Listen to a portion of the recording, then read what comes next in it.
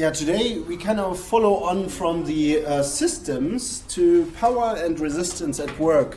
And whilst this sounds quite rebellious, this is again one of our key theorems that we have actually adapted to manage relationships as a project manager in work organizations and project organization, temporary organization, and as well you as an employee will probably have similar dynamics in your workplace if you get employed in a project-based organization or normal company, really. So what I want you to kind of look out for is understand the different perspectives on power. So they are really old-school theorems of power. And the irony is, if you go on the street and ask people, they will quote you this stuff. It's very intuitional. It's how people perceive power. In reality, we have power in any relationship. So I give you a few old definitions, how power was perceived and how it's still seen and how it's actually functional to look at it. And so this is what I want you to arrive at.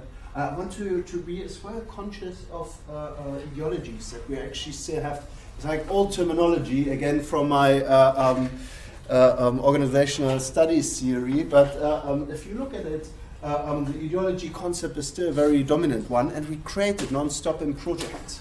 Yeah, in projects you will try to build a team spirit, and a culture of mutual support or something like that. Yeah, so it's actually a very hard to evoke concept still nowadays. Yeah? And then I'll show you as well a little bit critical perspectives. And if we have time, I want to jump briefly into the culture theorem a little bit more. But again, this is not really priority. You have a book chapter on this, and we cover that actually next week as well. This is just a little bit a pity because you will submit your first draft this week, right? On Thursday. Yeah. So just be aware of that. But in the seminar, we look into this. Yeah, how to submit, what the peer review is, and how you get actually 100%. Yeah. So how do we achieve that? Yeah. Okay. Oh yeah. Sorry. Oh, I animated this. Nice. Okay. So the initial perspectives on power and organization came really from French and Ravens, and they kind of started off with something like 5 types. They were hybrid types initially, but this is kind of what was left over or still quoted that way. And one is the positional power, derived from a person's position in the organizational hierarchy. Now this too we have in a temporary organization. Who is the leader in a project? Who has the power? Decision-making power is here the argument. Manager? Yes, project manager. Yeah, so you too will by position have power inherent in your role, positioning power. Yeah. Now again, so the decision-making power is with you, but making all the decisions, quite frankly, is timely not really an option, right? So this would be a crazy endeavor. You can try for some time, but you will upset your team by quite a margin, and it will be very exhausting for you. Yeah? So in reality, there's still a situation power that you want to probably do your team members do their own decisions, right? And you may still want to have decisions that you're accountable for. Now we have a look at that, and this is actually quite an interesting one. Now then we have the referent power. Now this is actually referring to kind of clerical analysis. So if you read chapter number 5, yeah, they kind of told you where the referent power comes from. It sounds a little bit like reference, but it refers actually to the clerical referent. Did you know what a referent is? It's a Christian church thing, really, more than everything else.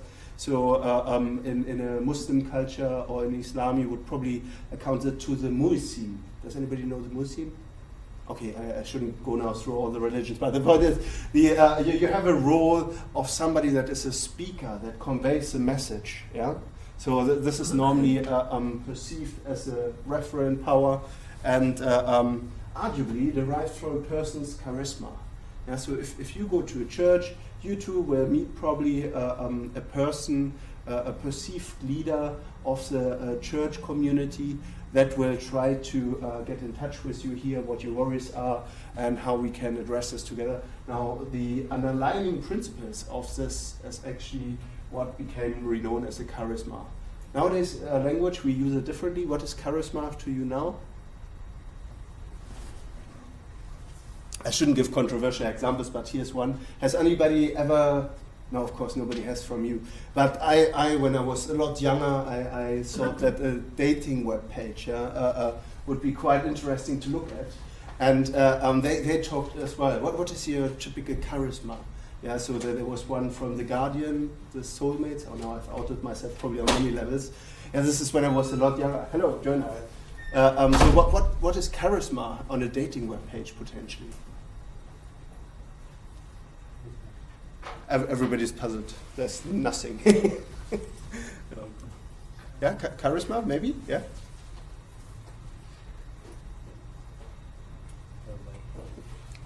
Yeah. No. So what do you associate with charisma? Maybe let's move away from my dating web page. Maybe this is a bad example, yeah, or too loaded. But what is a person's charisma? How would you notice this?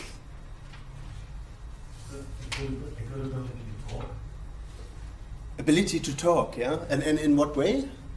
It's just everybody talking, or to charm someone.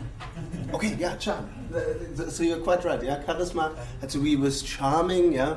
So being able to relate somebody beyond normal perception, yeah. So you meet a stranger, and with charisma, he was suddenly a lot closer than he was a stranger. Why do I feel close to that person? So that is where this is coming from. So you're spot on, yeah. And nowadays we still look at this in terms of characteristics. So if you want to look at the new form of this in project management, we have characteristics, character. It's a very weird phenomena. Empirically, very difficult to test. I can tell you this now. If you read it, that's when you think you have a hint, the opposite is often true too, or it's not true in a certain extent. So anyway, so referent power again. A lot of project managers arguably have that. Yeah. So. You too may become a charismatic leader, yeah, or you may be already one. Yeah. Then we have the expert power that resides in a person's knowledge and expertise. Do we have that as a project manager? Expert power. This is as literal as it is expert, right? So yeah, you're nodding. Example maybe, why would we be an expert as a project manager? Or what would be our expertise, if you want, the knowledge that we have?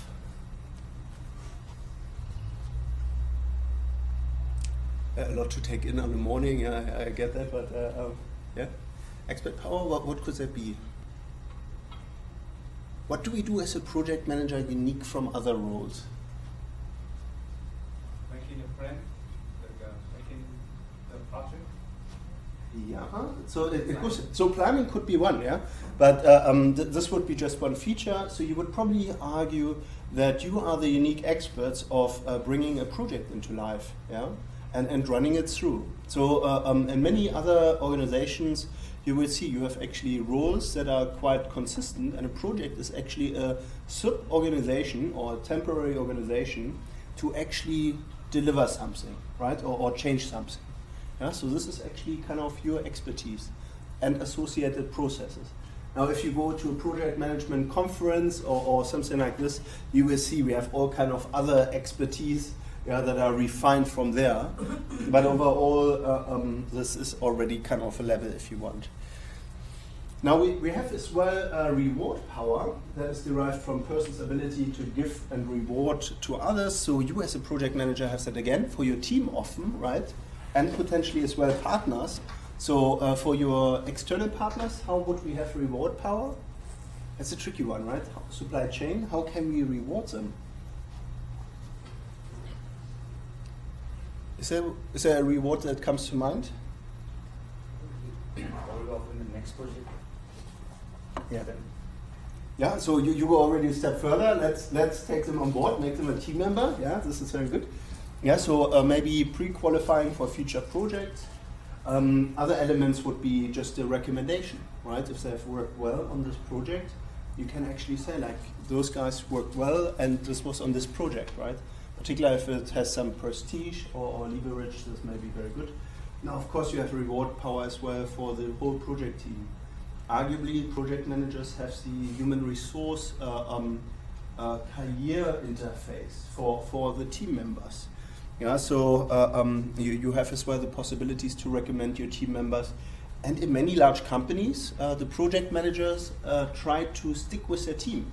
So if you have team members that you really like working with, we have actually phenomena, and this is, if you study it, you will see a lot of project managers do that. They promote their team with them, or they like to work with the team members that they have learned to cherish and work well with. Now, the fifth perspective, first type was the coercive power. Now, this comes really from sociology in its best. So this is the opposite of reward power and punishes others. And you may have had that in psychology with Alan Osborne. Did you have a group phenomena of power? Power, no? Yes? Okay, somebody nods. So, so the famous examples here is we notice actually that coercive power is even dominant in any kind of grouping. So we can even observe this in animals, in humans. So the typical example in monkeys, yeah, just to be controversial. I don't know if the study actually really exists in that way, but you can test it and analyze it on humans too, and you will see it sticks true.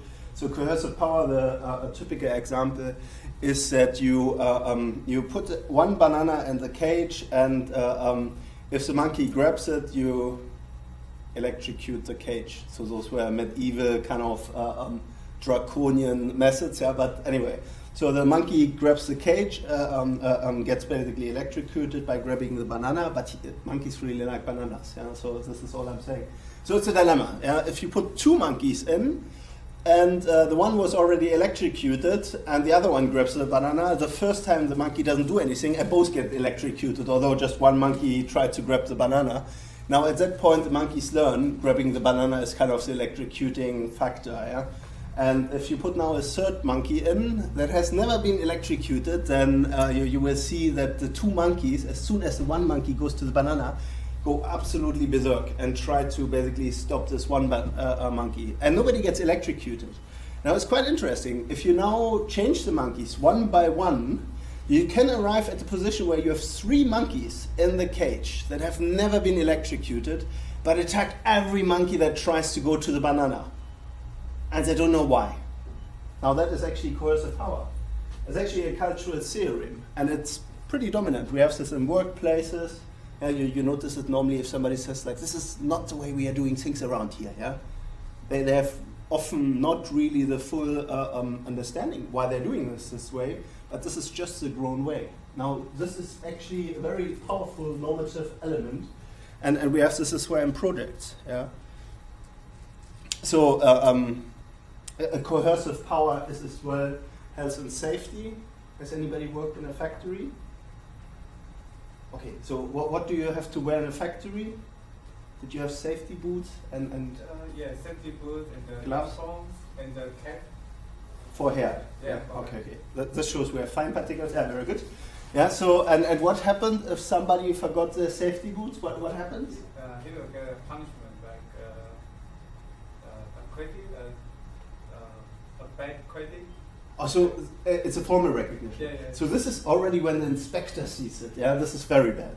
But what would happen if one of your team members would rock up in the normal shoes? What would you do as a team member? I will bring into Hello, join us. I will bring into a different room just one by one, and I will just like give him a check, one more chance, and tell him not to do it again. If he do it again, I will like punish him by the bad credit. Yeah. Okay. So yeah, you would be actually quite. So you will see it even if you have one in the team coming on a site or factory floor like this. You will see that the teams get stressed out. Yeah, and this can be even if you don't even go in the factory. If you go only to a team meeting, I've seen this in Nissan. Somebody was saying, "Oh, you don't have your safety shoes on," and it's like, yeah, we are going with the academic into the room to chat. And yeah, this was me basically. And then still, there was this kind of fear. Yeah, this is a coercive power. It goes deep with us as humans as well. Yeah. Okay. So those were the initial theorems, and they are analytical tools. Now there were two important points about their model, and this is the forms of power overlap. Yeah, so there's not just one. So if you look at the powers from the theory, you have to analyze kind of for nuances or combined combinations. Yeah. So as well in teams, you can see that there's probably a motive, yeah, to respond to maybe leadership power, but there's as well a coercive power, kind of making them want to complete the task together. Yeah.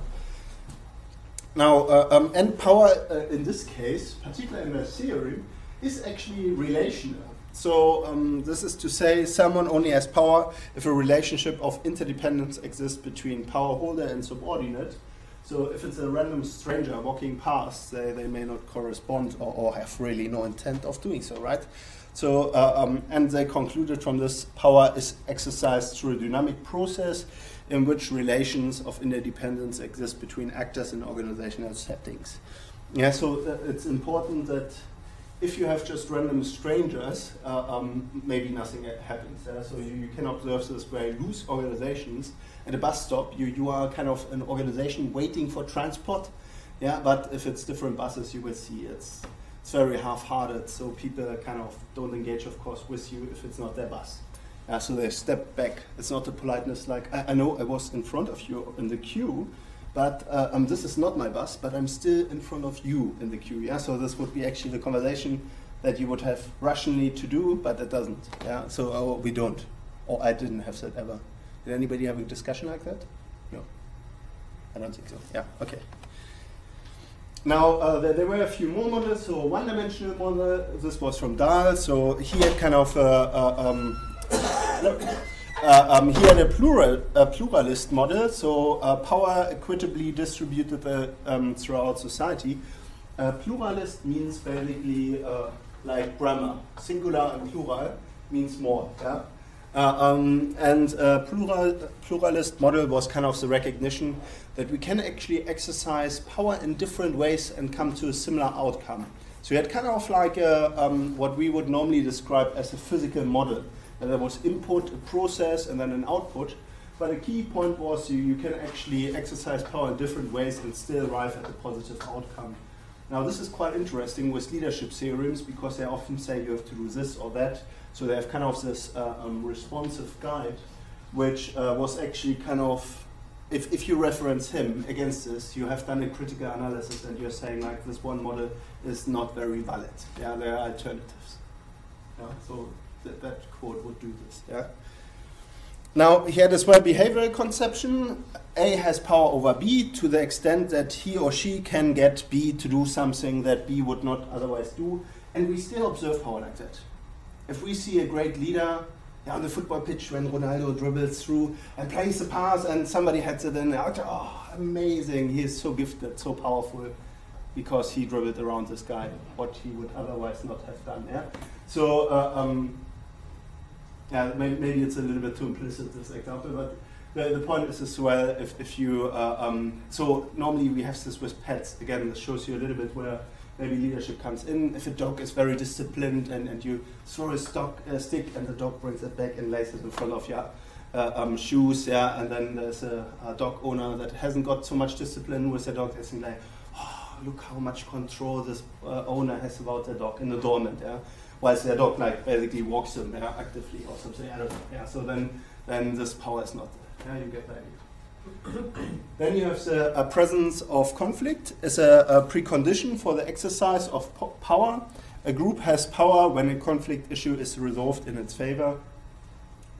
Now, here conflict. Actually, if you look at this. This model was kind of overdone because this notion doesn't really hold up to any normal situation because there's always an influx. Yeah.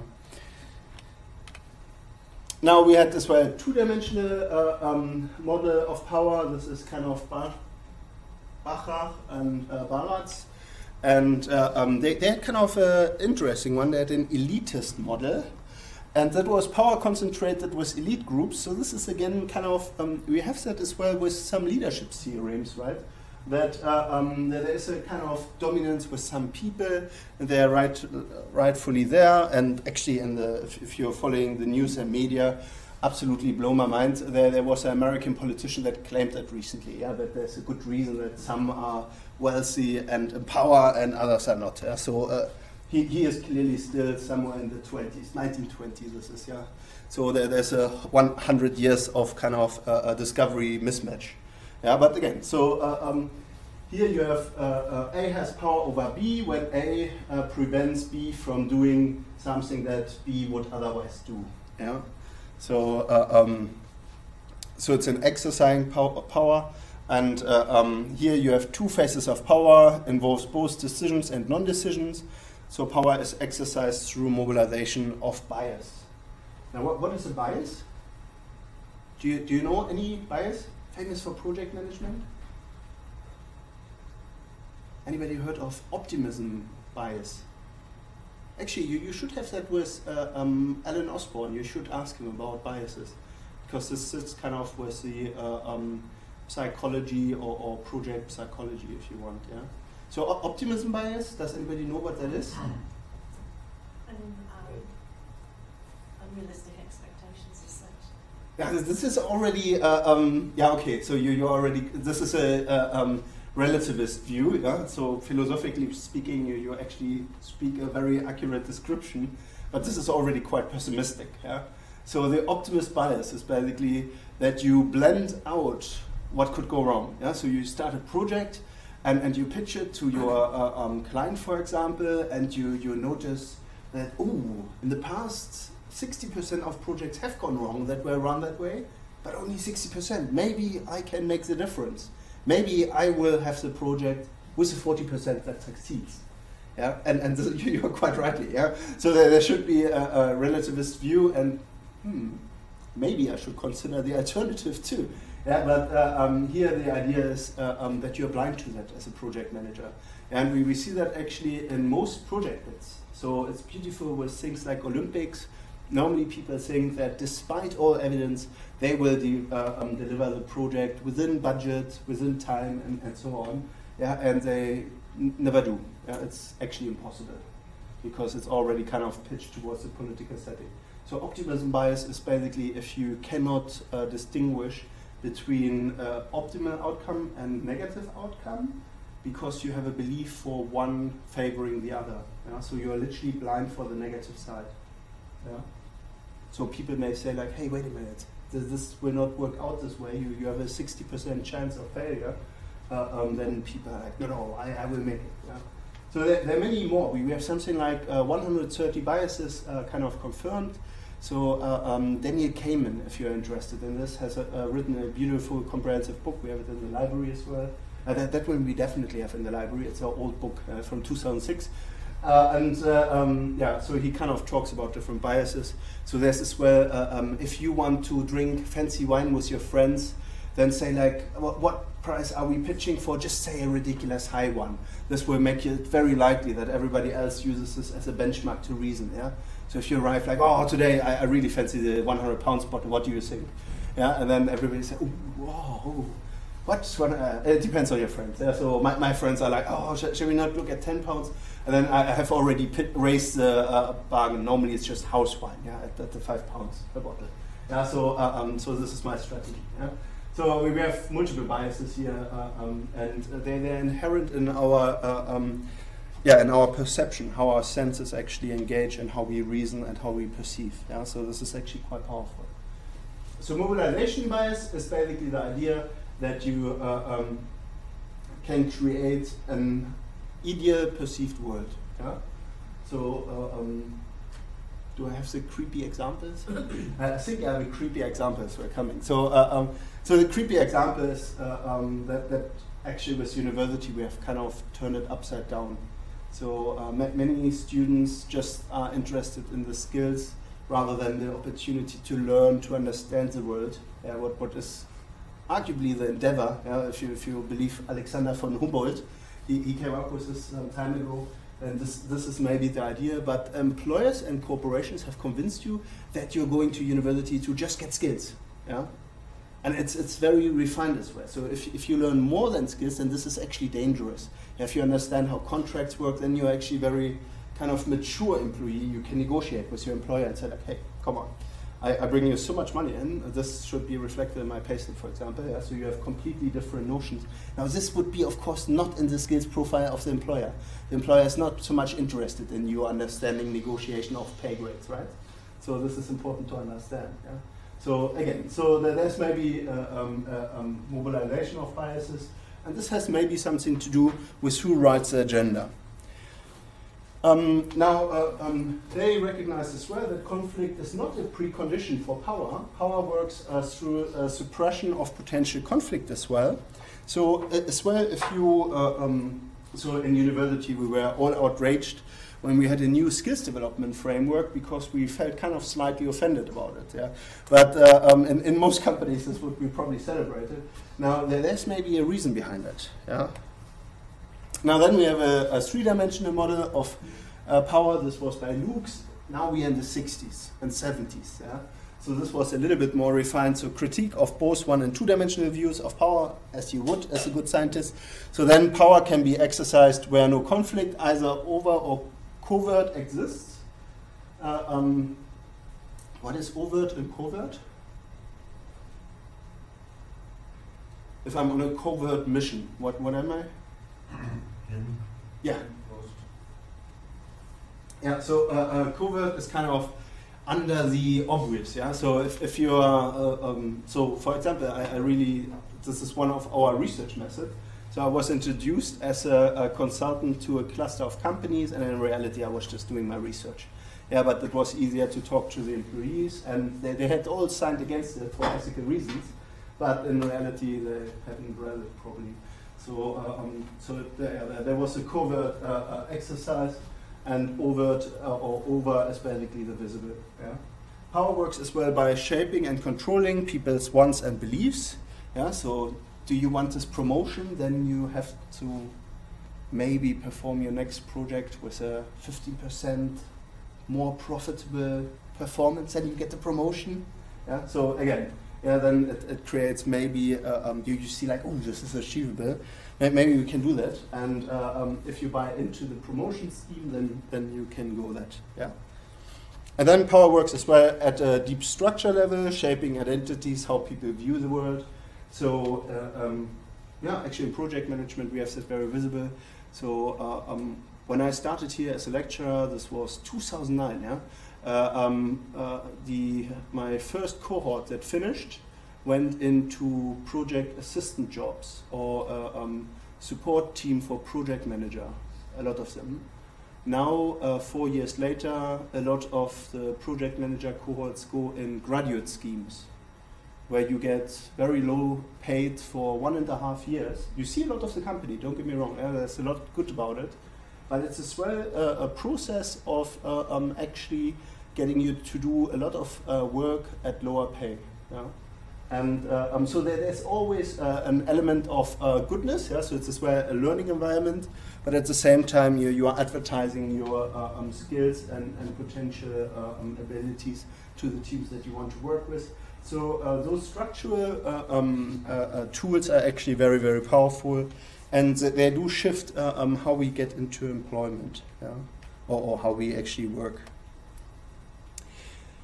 Now, this went further. So from this body of literature, there was a coming back to ideas and ideology.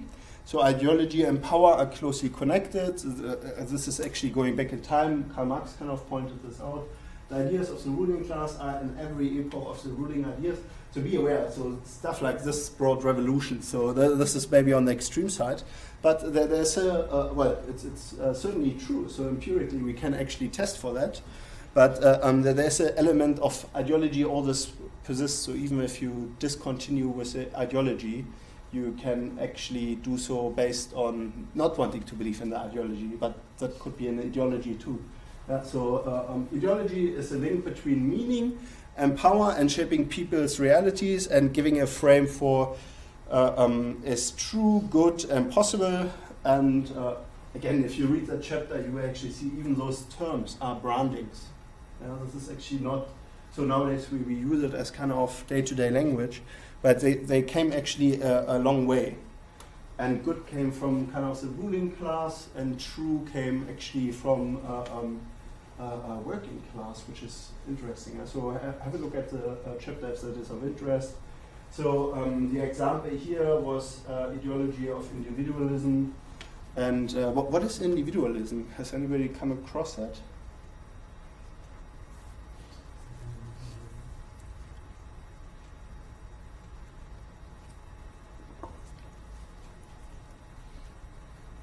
What could that be? So individual, right, and ism. So it's kind of an ideology about being an individual. But what does that mean? Why does it matter? Follow your own beliefs. Yeah. Yeah. This was a big thing. Yeah? In the past, you grew up in a family, and you followed kind of the wishes and traits of your family. Yeah. This was a communal activity. Yeah. Now, individualism was a treasure hunt. Yeah. So forget what no, it wasn't that extreme, but there was the notion you can go out and become whoever you want to be. Yeah. And be whoever you want to be. It's still, I think, our current zeitgeist ethos, right? So this is still something that motivates us. Now, this came at a huge cost. Yeah? We had a lot of social organizations that kind of were really constrained by that. Yeah? And we still see this. Yeah? So if you look at demography changing, yeah? If you look at a country like UK, you can see that villages or the countryside loses population whilst the cities grow. Yeah? So that is actually arguably down to individualism. Yeah? Again, so it has its benefits, and it has certainly changed the envelope in terms of motives, but it's a strong ideology and still dominant. Yeah? Ideology is a communication phenomenon, so it operates through communication processes of daily life. So the point is, if you can't communicate it daily and you cannot get positive feedback, yeah, then normally ideologies come very quickly to a halt or go into secrecy. We have now new communication channels as well with YouTube groups or online in general, internet. Yeah, so they have kind of reinforced a lot of strange phenomena, but at the same time, it actually requires daily confirmation. Yeah. So the controversial one from the book is kind of race as an example of communicatively constructed ideology. So if you look at it and you go with any anthropologist, they will tell you about human race. Yeah, and that is pretty much where it ends. Yeah, and then you have to go really creatively back at looking at I don't know, color or ethnicity, and you know, so it's highly controversial. And if you look at it anthropologically speaking, there's a huge threshold, and it has very little remit. It's a phenomena that has been used for allocating people into groups and as an organizational tool, and it's largely suppressive. Yeah, and if you stop repeating it, you can see it in certain groupings. They don't even have a concept of race. Yeah, so it's really something that has been kind of kept artificially alive. Now there's three functions from ideology. So it represents particular group interest as universal. So this is quite interesting. Yeah? So as well, in a project, you probably will try to embrace something like this, that you're all trying to achieve the goals, right? And if you're working on a big project, this may become actually even your universal goal, yeah? But in the project, yeah, so be careful not to make it a cult or ideology, yeah? Obscures or denies as well contradictions in society, yeah? And Rife's social relationships. Or relations. What is Rife's? Yeah, connect is a simplified word. Yeah, it doesn't really do the. So it shapes, if you want, social relations as well. Yeah, so they are blended with this perspective. Yeah. So what is an example? Yeah, this is a joke from a friend of mine that was a product manager as well at my previous company. And he always said, it's not who you know, but how you know them. That told you a lot about our project management in South Africa. But what could that refer to? Normally the big thing is, right, it's who you know, right? But he said, no, forget about who you know. It's how you know who you know. Yeah? But that's complicated, right? What does he mean? Yeah, he was referring to social relationships. Yeah? So he was kind of pointing out, he knew already who he had to know, but he knew him in a different way. So he knew him as friends or family members, which kind of suggests a lot other power dynamics. Yeah? But the point is, this is still very true nowadays. Yeah, so the idea often, and you will see that in business relationships, in project management, we too try to build relationships meaningful, that we are enjoying being in the work environment. Yeah? So maybe even to a level that we have friends. And this is where kind of this dimension comes from ideology as well. But ideology also involves a process of struggle in which dominant meanings and realities are resisted and sometimes transformed. So this is where you can as well overthrow ideologies if you create a counter movement. Yeah, just from a power lens. So the critical theory really deals with that a lot. So critical scholars study organizations as sites of power and resistance, as an ideological struggle over meaning. So again, a lot of you probably associate here the old school kind of theorems, but nowadays we still do this. Yeah? So we have a look at how we can actually improve our project organization rather than creating games of struggle. Yeah? And so this was, for example, the move from traditional planning and cost accounting with a lot of hard tools to looking actually at our teams, trying to motivate, having a conversation, planning with them the future, that they can actually have a identity within the organization. Yeah? So this was actually absent in projects for a long time, and this is actually, if you want, a struggle that was addressed with that. Yeah?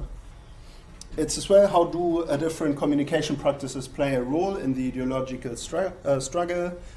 And it's as well a role of hegemony. So we had that in the second session. Hegemony as kind of a overpowering element. Yeah, operates when taken for granted system of meanings that everybody shares, functions in the best interest of the dominant group. Yeah, in projects we certainly do so to an element to the client, right? So we are kind of trying to deliver our project according to client specifications. Or depending on your project setting, you may have a user that kind of explicitifies their interest. But we are certainly at a dominant form ourselves as project manager. Yeah. Okay. So there were some. This is again an old school machine tool factory example, but I want to jump that actually. So ideology and hegemony work together by creating a sense of identification between employees and their organizations. Control most effective when a sense of we-ness exists. So this can be team spirit, yeah, this can be a project culture, this can be as well something like a company culture. Company values, if you're subscribing to it, then you're doing already a great deal in kind of establishing a very powerful identity building theory. Now then you have as well the identification not inherently problematic, only so when a company prioritizes efficiency and profit over well-being of employees. And this is kind of where the biggest struggle comes from. So particularly in projects, we are often targeting efficiencies, delivering. We are actually kind of a separation from the permanent organization if you want to deliver something in time according to budget, right? With success criteria, with the benefits that the company wants. So there's often strategic intent. And it's very easy to kind of lose out on the well-being of employees. Yeah, so projects have the danger of fatiguing the team, of fatiguing even the project manager. Be aware of that. Now, okay, so this was a lot of theoretical stuff. Before we start with deeds, I thought we do a small case study. So I have brought you a case study. It's kind of, this is a case study, yeah? And then I have some questions for you. So have a look through it.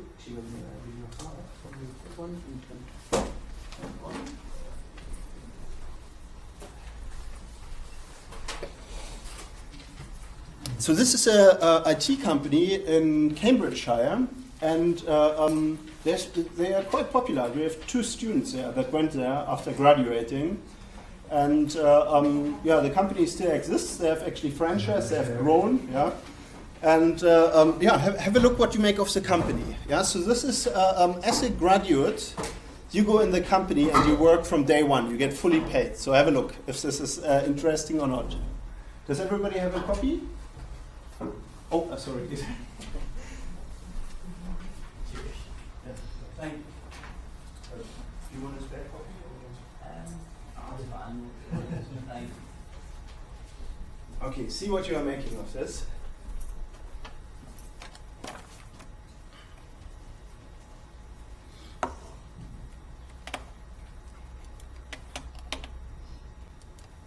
So if we look at our power theorems before we even had the ideology, let's go with the first one. What is the exercised power here? Do we have any positional power? Hierarchy? No. Well, in the snippet. So they have a hierarchy, but it's not visible, right? So where is the emphasis set in that organization? Perhaps reward. Yeah, reward power. Yeah, and hence they have a strong coercive power. Yeah, the teams want to be successful, otherwise they don't get their rewards. Yeah, do you see that? Yeah. So they have a very strong. This is why it is such an evolving or dynamic company. Yeah. So if you play with this very strong, you have a consequence. Yeah. You want people, they probably came for that reward. If you don't make the rewards and benefits, then people will be like, why did I come to this company in the first place? Yeah. So anyway, I hope that makes sense. Yeah. Yeah, and the weeness makes probably as well sense, so that there's a lot of it with it. Now, if you actually come from the ideology lens further, then you come to Dietz, and he was the example that came up with the corporate colonization, and that was that we have actually arrived, surprisingly, at a culture where we have nearly a corporate view of our world. So this is corporation as the dominant institution in society. Well, actually, what is a corporation? Or what is corporate? Or what does that mean?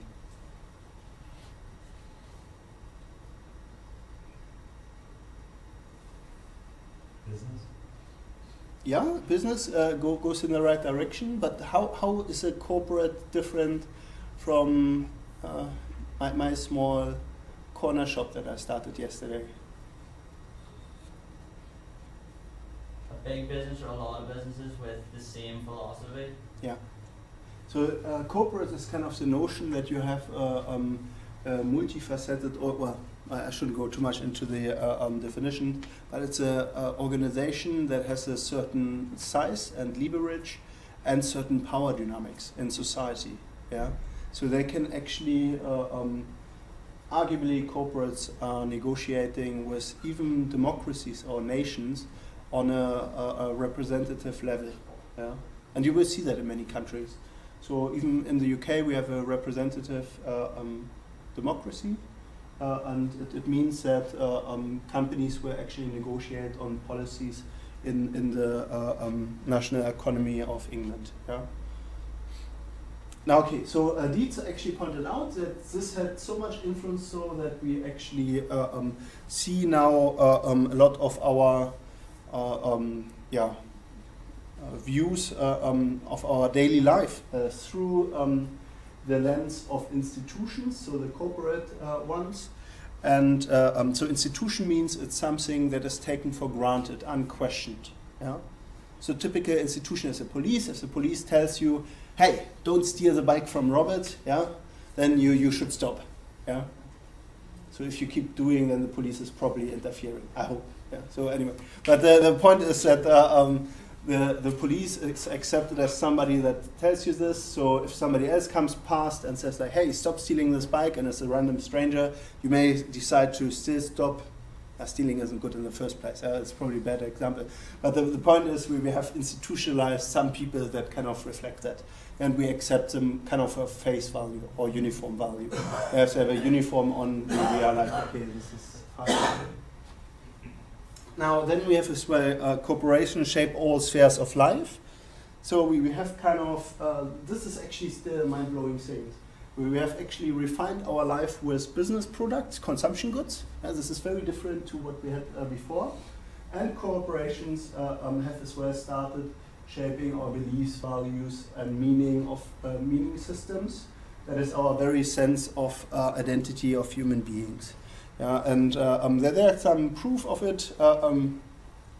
So, yeah, shall I go into example? No, let's just push on because otherwise we run out of time. So, sphere of education is one example of a realm where corporation colonization appears. And I mentioned this. Yeah. So, ideally, you should be here to learn about the world, being curious, understand what you want to do in the future. But again, this is very idealized. This is kind of something that was idealized when it came to the discovery of the world, when we realized that there's a lot of different systems, when we discovered the bacteria, that there's a small world that we can hardly see with our eyes, things like that. Yeah. Then this kind of led to the idea that education is about discovery, what you want to do, and what you're curious about. Yeah? But now we have actually come full loop. Yeah? So our MSc of Project Management gets as well assessed from international corporations on the skills that you're learning here. Yeah? And you too probably have an interest in having a certain skill set from this MSc degree, which is kind of changing the envelope. So you're doing actually what the companies are dreaming of. You're kind of developing the skills for them. Yeah. Now that is kind of what Dietz meant. Yeah. So it sounds quite grim. In a way, it's quite functional and pragmatic as well. So there's a certain element of it, but it's a strong thing. Yeah, and it's a very powerful tool. Now Dietz continued this actually. So workplace is critical site of human identity creation. So we have things like engineering culture, even project management culture. I should have actually rewritten this. But it's a study of normative ideological control in a high-tech company. So culture is engineered by company to maximize profit. This is not always true. So should I refine that? So sometimes it's about profit. Sometimes we have otherness. Yeah. So I worked for a big American company, and we have this internal rate of return. So in this company, we were already enormously profitable, but we had other aspirations of growth. Yeah? So we were actually trying to expand the market. So particularly when I worked in South Africa, PepsiCo existed kind of in the north, in Egypt. Then there was a big thing in Nigeria and Ghana. And then there was a long time nothing, and then there was South Africa. Yeah? This was PepsiCo in Africa. When we arrived there, the small intent was to kind of get everybody a fun beverage. Yeah? So this was a party line from Pepsi. So we would literally go from country to country to expand the whole market. Yeah? So you wanted every country to enjoy the pleasures of Pepsi. Yeah? Well, this was the Pepsi brand. So there was as well Frito-Lay, Burger King, you name it. Yeah? So Tropicana, yeah? Orange juice.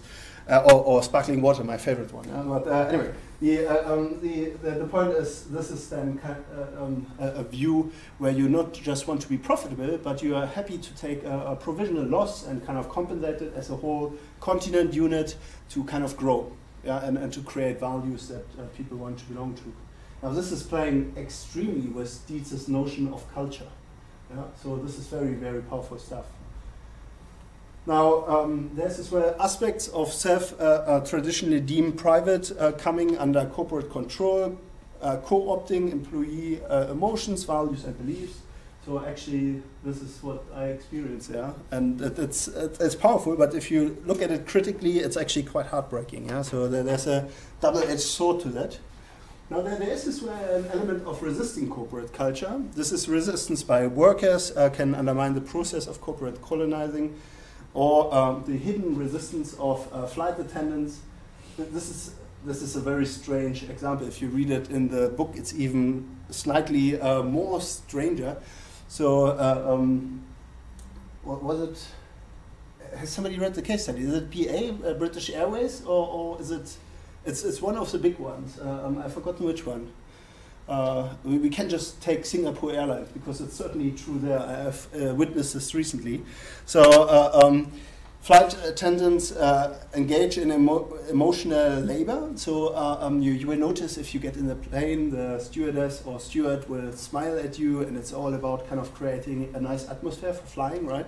Because if you think about it, the transport of flying is actually quite terrifying. So they create this wonderful, calming environment, right? This is part of their kind of job role. So, and carefully manage public presentation of the self to produce a positive feeling to the customer. So this is the idea. And what's interesting is you will still see that they often smile, but in their own interpretation. So if you actually analyze their smile, they have managed to have the lips up, but at the same time the eyes are not smiling anymore, right? And it's a coping mechanism, because otherwise it would probably get insane, to be honest. But it's very tough, right? So this is kind of their micro level of resistance, if you want, or at least Dietz claims this, right? And then corporate ability to control emotional labor of flight attendants is incomplete, of course. Yeah, it's nearly impossible. And yeah, this was kind of, okay, we actually miss here a lot. But one wonderful example as well in this case study is their clothes. So they have a formal uniform, but if you have ever flown, you will notice they have all their own interpretation. So one has the formal skirt on, and the other attendant the trousers maybe. Yeah, but then they have their personalized scarf or something. Yeah, to be a little bit unique. So in a way, they kind of play with this to still have their individuality, which kind of is actually attempted to be kind of corporate in Singapore Airlines at least. Yeah.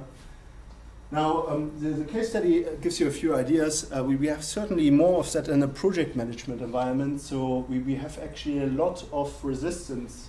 Yeah, so if you see, if you work with contractors or specialist contractors, they often try to play with flexible timings for your project delivery to optimize their project-based organization performance, right?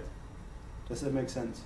So if you are specialist contractors and you have a time slot of 10 days on a project site to do a job, right, then you will optimize that to actually do that job when you have a job nearby, or when it fits into your schedule.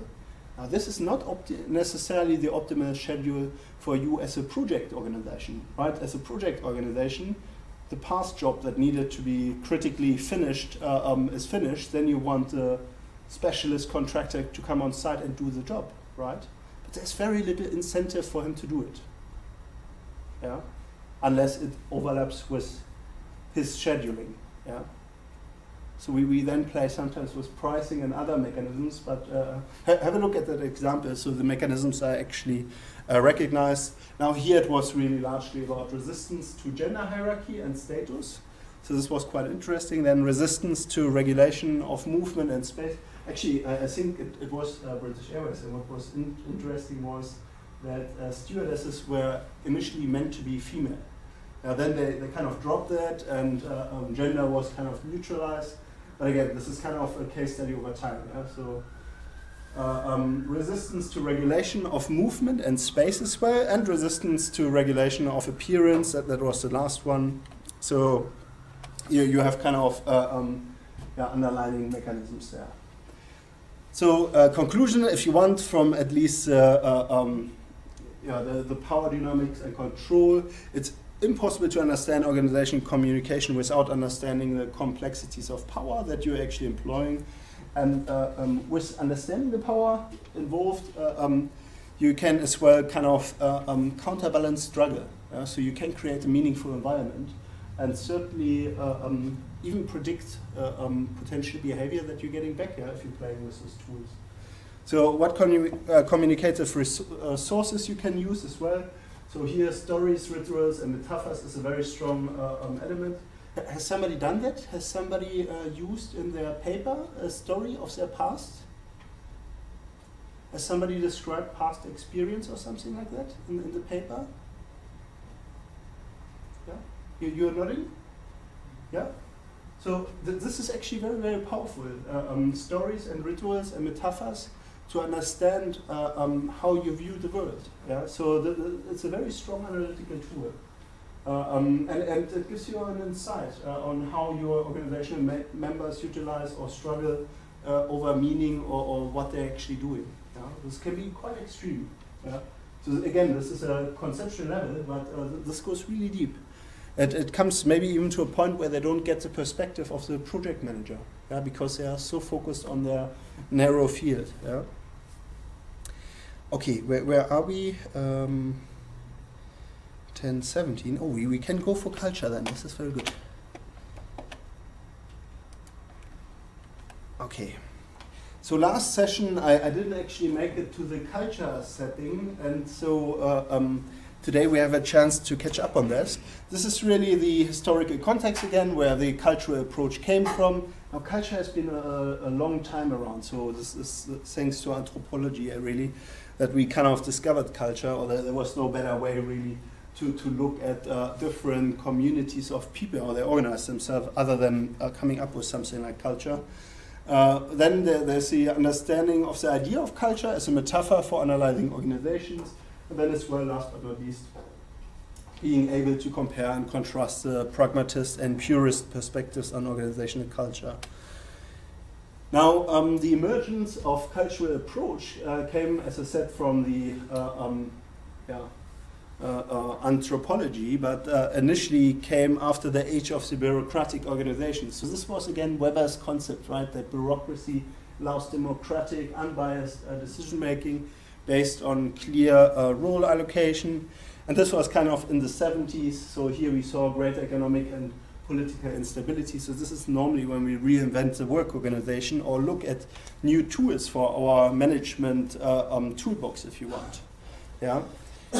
Here you had a crisis in management and labor relations, partly, but there was already a professionalized culture actually in that time.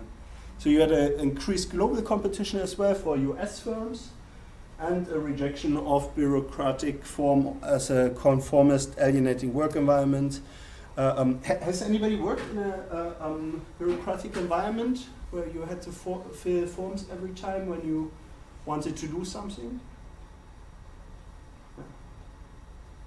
Yeah, so I live in one, yeah. It's in university we really like bureaucracy, or particularly our research councils do.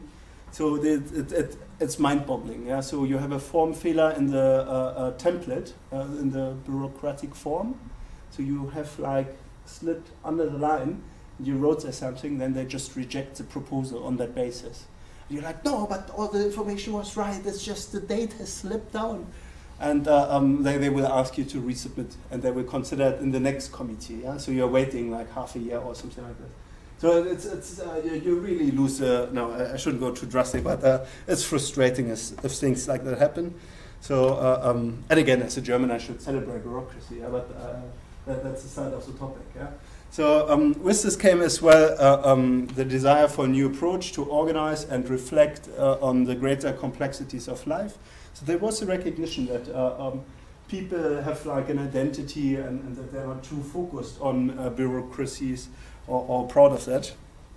And this really brought the concept of culture as a new and vivid way of understanding organizational life. So here you had the focus not on variables and efficiency, but on everyday communication processes.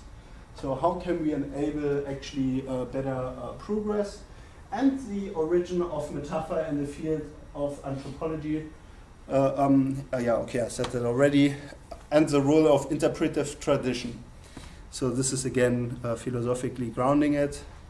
Now this is where Greets came in with the definition of culture.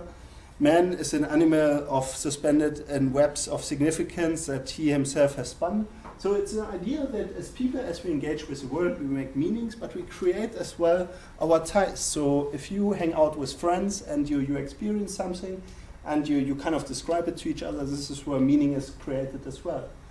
Now, again, philosophically speaking, you look here at semiotic, meaning-centered view of culture. So this is like, how do we use words? So we had that already. This is quite dry, actually, but again, very powerful if you do the analysis. Yeah? So you can work here with duality. What is actually the opposing example to words?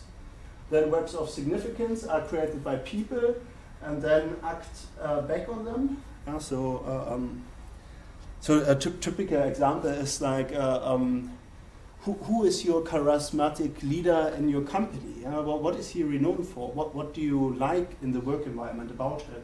If you do an analysis like this, you will actually see that there are certain elements that seem more significant. Yeah? So, so as a project manager, junior project manager, you may look what a senior project manager does to get always the most prestigious projects or the big projects. Why does he always get those? Why do you not get them? And then you may see that there is something about the relationship between the senior project manager and the director, maybe making the case how you as a project manager solved the complexities of this big project. Yeah? So there may be a web of significance that comes into play with that. Yeah? Then there's as well the analysis of culture. It's an interpretive process, not an experimental science. So culture just works by its practice. So if you observe culture within a grouping and you kind of replace the group into something else, you will get something else. It's kind of implicit, yeah? So it's not a pure empiry that is predictable. And there is a focus on SIG description. Now, if you understand a culture, then, so this is slightly creepy, and normally this sounds a little bit like you're a spy, yeah? So if you are now an agent, not from the culture, but you have read the SIG description and you understand how to communicate, there is an empiry that you will fit in a lot easier and that you will be accepted by the other people a lot easier.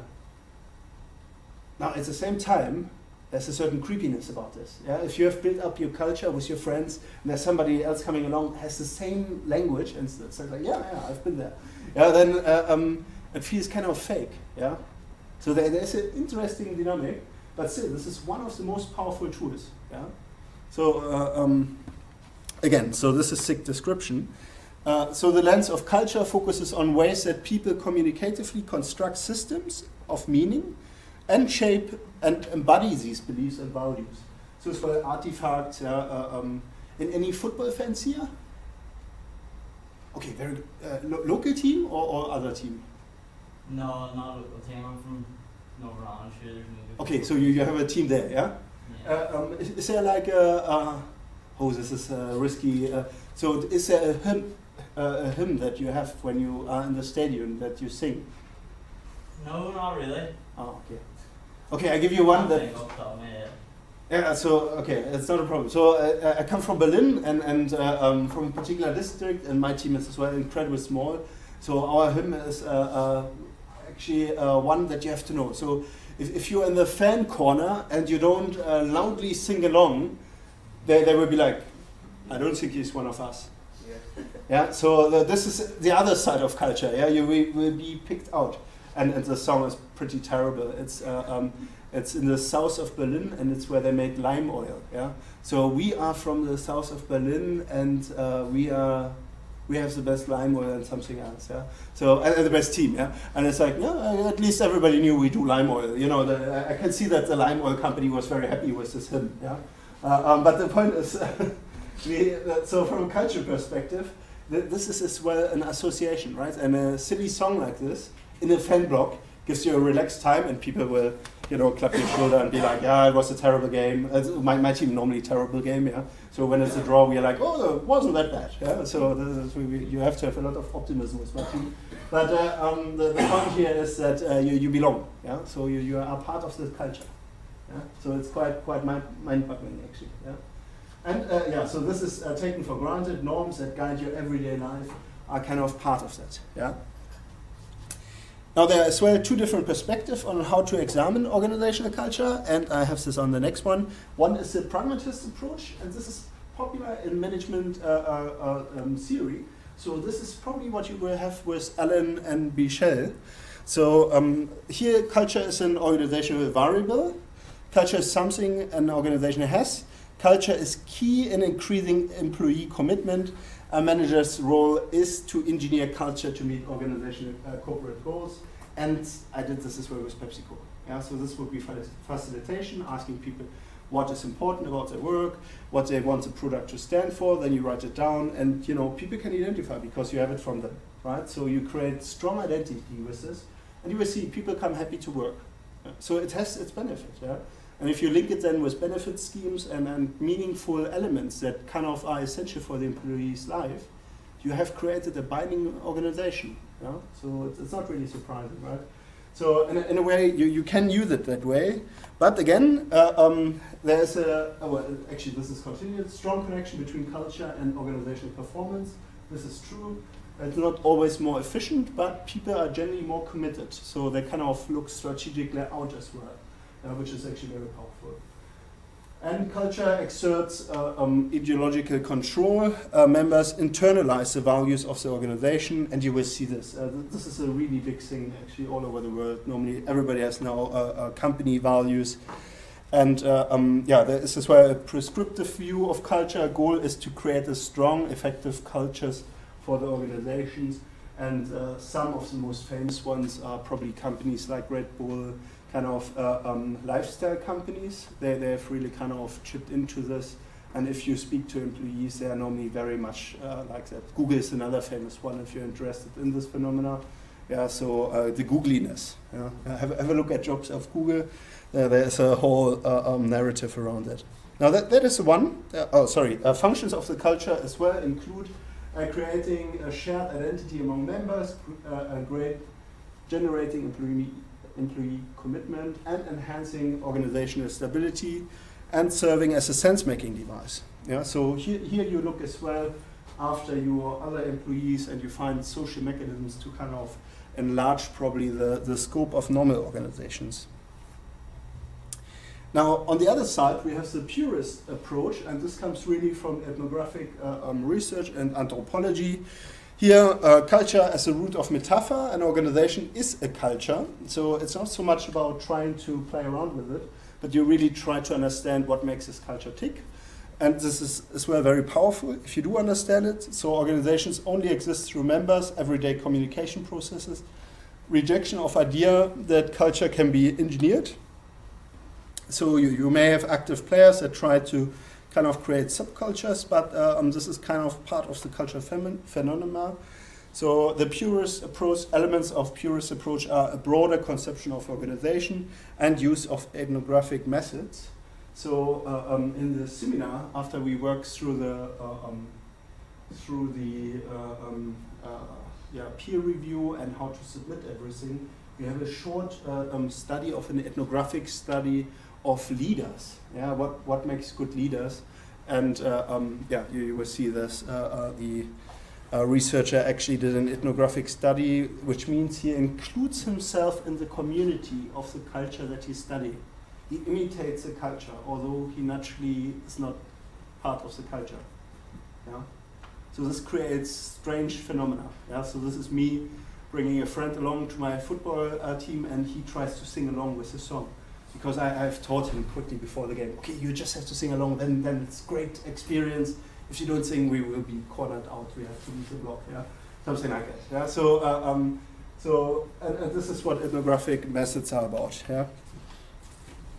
So, here you have as well a study of organizational symbols, talk and artifacts.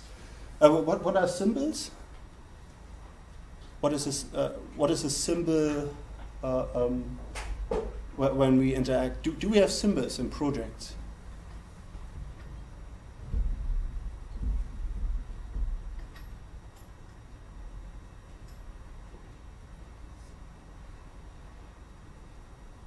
You have them actually below, but what is a symbol maybe? A flag? Yeah, a flag is very good, yeah. A brand emblem, right? Other symbols? What is a symbolic gesture? Has anybody come across this? No problem. Yeah? Okay, this was just me doing weird movements, but any symbols? No? Okay, has everybody been here on a plane before? From Newcastle? Well, we have here a specific trait that doesn't exist on all airports, but we have somebody that does this. You may not have seen it. This is normally only on the sides when they start the turbines, so that the poor person doesn't get blown away, but then they do something. So this is basically symbol. Right. So symbols are a representation of something, yeah, and often it's a communicative device. Then talk is kind of talking, and artifact is normally physical or virtual parts. So an artifact can be as well a mailbox full of emails or something like that. But again, this is very specific. So normally this is relevant constructs, facts, practices, vocabulary, metaphors, and rites and rituals. Well, what is that? Rituals? Here in university, you can think of the, what are the rituals? I hope there are not too many. So if it's formal ones, then maybe okay, but we all have them. But rites and rituals, what is this? Sleeping. Yeah, can be, yeah, it's one. Sleeping, yeah. Following code. Following code? Yeah. Yeah, guidelines, policies, yeah. Okay, so but I hope the other ones are clear, so this is good enough for me. So the important notion to take away is pragmatist approach kind of has this view of proactiveness, which kind of leaves you, for example, as a project manager, creating a culture out of it, which is a strange thing. Yeah, so it's not really true, because of course you have this well kind of perspective. So, but with the purist approach, we actually come to a thick description. And again, this is more powerful if you want to understand the culture. So if you come in a new company and you have a thick description of it, it's very easy to fit in. And so if you have from Redgrave the thick description, then you will have a very easy walk through there. Yeah? Because you will have an understanding of the social dynamics and as well cultural dynamics. Yeah? Okay. So summarizing the cultural approach, neither the pragmatist or purist approach is more correct. Each perspective provides a different lens on organizational life. Pragmatist is more managerial approach concerned with performance. Purist researcher approach is concerned with complexities of organizational life. And cultural approach as an eye-opening approach to organizational communication.